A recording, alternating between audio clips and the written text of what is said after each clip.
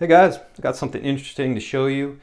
This is a GoPro dome port that I just built. Pretty interesting piece of equipment. I'm going to give you an overview real quick and then some sample footage, and there's a second video that will give you the step-by-step how to build this. Obviously the dome is a clear sealed area on the front of the regular GoPro waterproof enclosure. That keeps the water from getting close to the lens. Two reasons for this. A lot of you guys are probably going to use them for what's called 50-50s or half and half shots, split photography, or over-unders. That's when half of the dome is underwater and half is above. So at the same time, the camera can see under the water and above. It's extremely difficult to do that without a dome, and this gives some really neat effects. If somebody were standing in front of your camera, you could see their body underneath and above the water.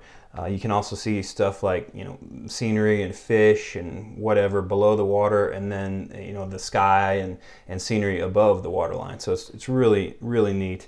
The second reason for the dome is that the regular glass on the normal waterproof enclosure is called a flat port, and that introduces some image distortion. It does some strange stretching of the image, and when you put a dome on it, you get a 33% wider field of view.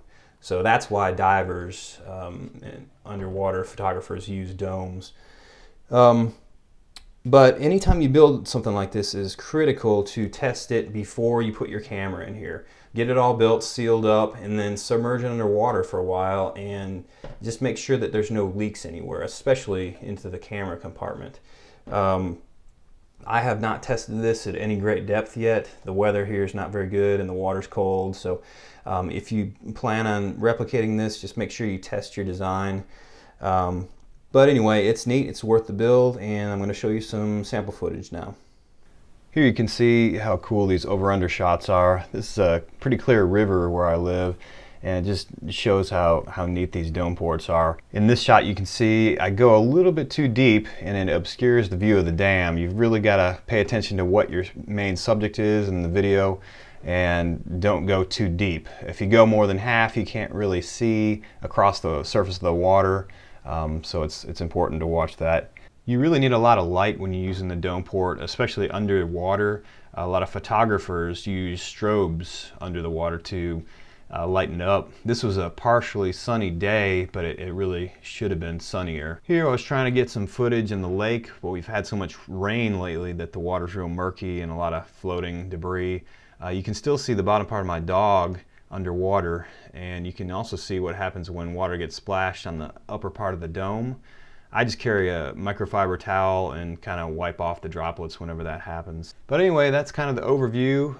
Check out the how to build video, and as always, I appreciate you guys watching. Definitely let me know if you have any questions, and if you like my videos, please consider subscribing.